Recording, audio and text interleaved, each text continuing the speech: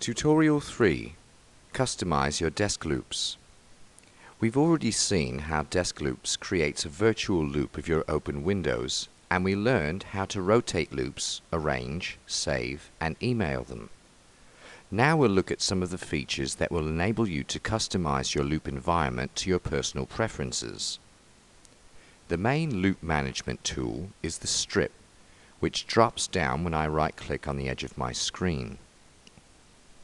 Notice the tab along the bottom of the strip. I'm going to click on Options. A menu opens that lets me adjust the settings of Deskloops. The first thing I'm going to do is set the scrolling speed of the strip. I want to be able to move quickly between windows, so I'm going to make Deskloops scroll as fast as possible. The next thing I want to do is adjust the transparency of the strip to optimize the resolution of the strip to my monitor. I can use this control panel to make it opaque,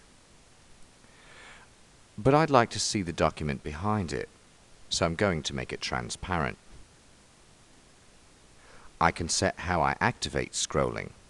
In this case, I'm going to leave them all active, but here is where I can select two ways to scroll. Number 1, the mouse cursor hovers at screen sides, or number 2, I can use the Alt key plus mouse wheel or keyboard arrows. Loop animation is activated by default. What that means is when I select a window in the strip that I want to bring into view, it will scroll the loop until my window appears. If I deselect it, that window will jump into view on the screen. I like the motion on the screen, so I'll leave it activated. And I'll click OK to accept these changes. Let's look at extra options.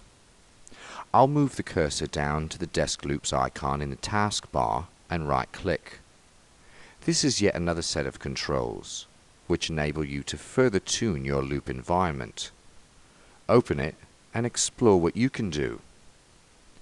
Last, if I had a shortcut of files saved on my desktop and I wanted a quick way to see my desktop, all I'd need to do is double-click on Deskloops tray icon. Thank you for watching, and please tune in again for updated video on Deskloops and other products.